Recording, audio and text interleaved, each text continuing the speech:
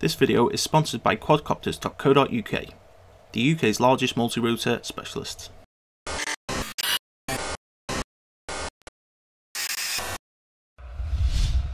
Hi guys, today we're going to be taking a quick look at the Nighthawk Pro 280 quadcopter, which is an ARTF version. ARTF standing for Almost Ready to Fly. So let's see what we get inside the box.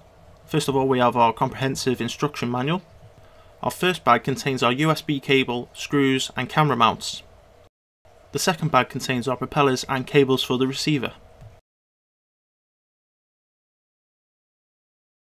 The last thing in the box is our Almost Ready to Fly Nighthawk Pro. One of the first things you'll probably notice is the lack of flight controller. That's because it's in the bottom plate here along with the integrated ESCs. The motors also come on 10% angled motor mounts. It also comes with an integrated selectable 5.8 video transmitter. You can choose power output from 20 to 200 milliwatts. The video channels are also selectable from 1 to 32. The Nighthawk Pro also comes with an integrated LED bar. This is extremely bright. All the cabling on the Nighthawk comes pre-braided, which is really nice. On the bottom you can see the integrated USB, flight control board and integrated ESCs. These ESCs are one-shot compatible. On the other side you have your inputs for your receiver.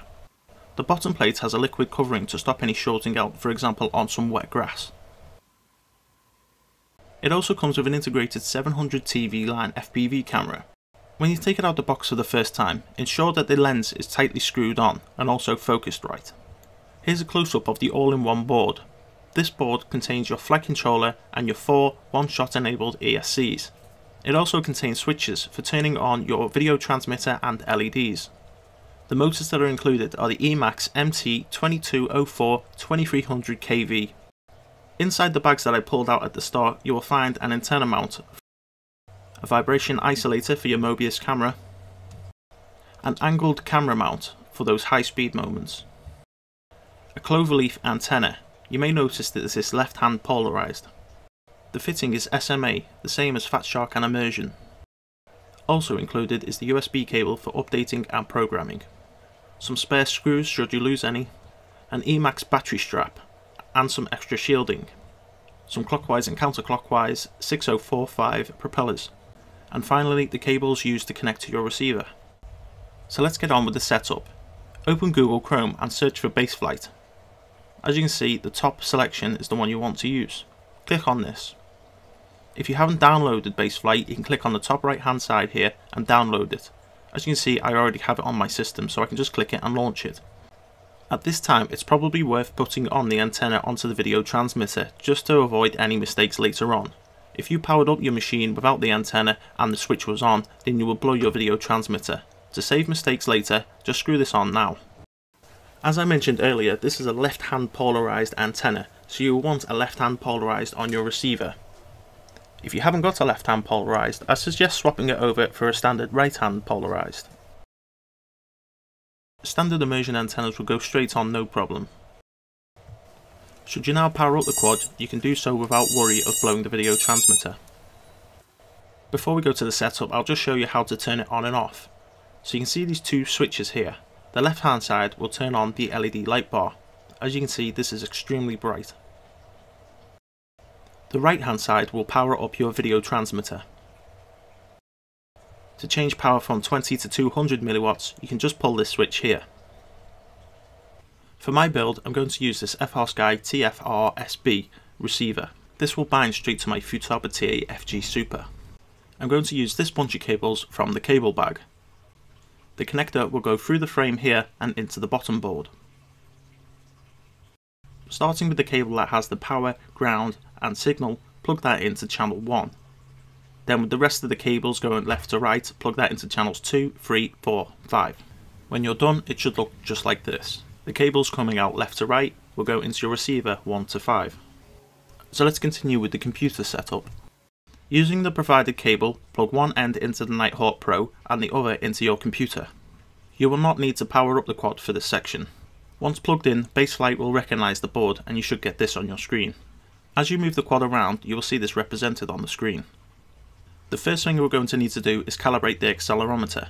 Make sure that the quad is sat on a level table, then press calibrate accelerometer. You will see in the writing above that the calibration has finished. Now we need to calibrate the mag. Click Calibrate Magnometer. We now get 30 seconds to calibrate this in all of its axes. So pick up the quadcopter, and as you will see, I'm going to turn it over on its side 360 degrees. So it goes right the way round. Then I'm going to turn it all the way around 360 degrees on the spot. Now I'm going to hold the quad up and spin it around 360 degrees. If you copy what you see being done here, your mag will be set perfect. It is a little bit hard to do because you will have a cable connected to the PC and to your quad, but you'll get there. After 30 seconds on the top left hand side, you will see that the calibration has now finished. If you now pick up the quad and tilt it backwards, forwards, left and right, you can check that everything's working correctly. Now let's go to the configuration. A lot of this setup will depend on your personal preferences, but this is how I set mine up. The minimum throttle I tend to set at 1050. If you decide to fly this on a 4-cell, then setting your minimum throttle at this point is very important. My middle throttle I set at 1520, this is because I'm using a Futaba. Most other radios will need to be set at 1500.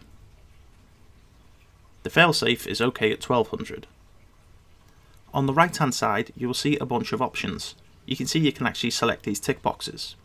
Out of the box, the Nighthawk Pro does not come with one shot enabled, so you will need to collect this box to enable it. Once you've done that, you will then go down to the bottom right hand side and select save. If you look up to the top left, you'll see that the flight control board then reboots and starts again. The next tab is the PIDs. The Nighthawk comes out the box with the tuning already done for you, but I would suggest turning up the rates on the roll and the pitch. On the stock settings, it takes about 70 feet to do a roll or a flip, so this is why I bring these up. Once I've done that, go to save. Again, on the top left you will see it reboot and start again. Now it's up to the receiver setup. This is going to be the first time that you power up the quadcopter whilst connected to the computer. It's extremely important that you do not have the propellers attached during this time. If your radio is compatible with many quadcopters, then set up a new profile from fresh on your radio and name it the Nighthawk Pro. Now with everything powered up, if you move the sticks around, you'll see the corresponding channels on the screen move around. If you remember earlier, we set our minimum throttle at 1050 and our maximum at 2000. So we need to set each one of these channels endpoints from 1000 to 2000. Also, depending on what radio you're using, you may need to change the channel map. Change the channel map and then press save. All we have to do now is make sure that our channels are operating correctly. So if I put the throttle up, then the throttle goes up. If I put the throttle up and it goes down, then I'll need to reverse that channel. It's the same for pitch, roll and yaw also. If you find one going the wrong way, just reverse the channel in your radio. Now it's time to set up the endpoints for each one of these channels. If I push roll to the right, you can see it doesn't reach 2000. If I do it to the left, it still doesn't reach 1000. Our values need to be between 1000 and 2000. To correct this, go into your radio setup. Go onto the endpoints. Here you can see I'm going to do a roll to the left. We're just above 1100, so if I start changing the endpoint and bring it down to 1000, that is now set right. If I now then push it to the right hand side, I need to set the endpoint for there, so I'll bring that up to 2000. It doesn't matter if you don't get it perfectly on 2000, just around it will do. Carry on the same process for the pitch, yaw, throttle and aux 1. Simply adjust the endpoint of each channel from 1000 to 2000. As you can see here, I've adjusted all of my channels now to go from 1000 to 2000. The middle resting point is somewhere around 1520. Now let's set up our flight mode switch. This is channel 5 on our radio. As I move the channel 5 switch, you will see it moving the different bars from low to medium and high. I usually set mine up like this. The top mode I usually have as angle. This is stabilized mode. The central mode I'll set up as horizon mode. This is a stabilized mode, however if I give a full over stick movement it will do an automatic flip and then stabilize again. In the last position I have it in acro mode, or rate mode or manual mode. People call it different things, but basically the stabilization is all down to you. That's your flight mode switch set up. Remember to go to the bottom right and click save. The last bit of this setup is to calibrate the ESCs, so click on motor testing. Down here you will see a check button. Before you check this, make sure you remove all the propellers from your machine. Never do this with the propellers connected. Click the check button, then raise the master right up. You'll see that all the values are 2000. Now you will want to plug in your lipo battery. You will hear a series of beeps.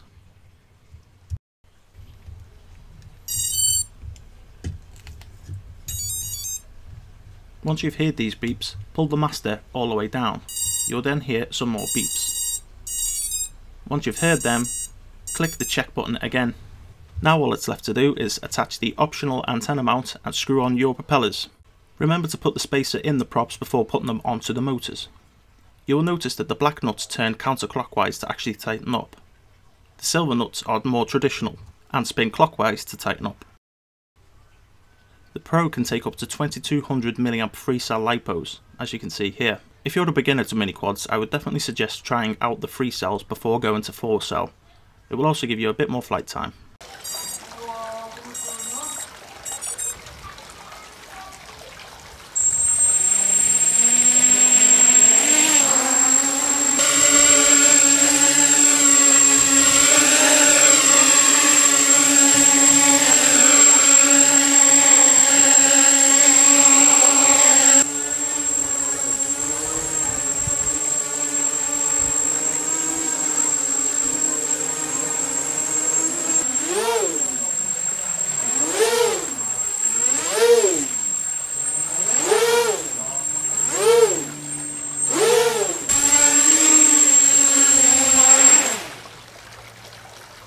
Once you've gained a bit more experience with the Nighthawk Pro, you might want to angle your camera up so you can get a bit more forward speed.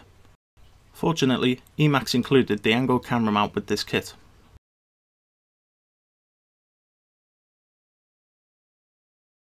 No doubt the angled camera mount along with the angled motor mounts will help you with good forward speed. So that's it for this video guys. Stay tuned for a future video where we put this up against its more expensive cousin, the Immersion RC Vortex. Thanks for watching, I'll be back soon.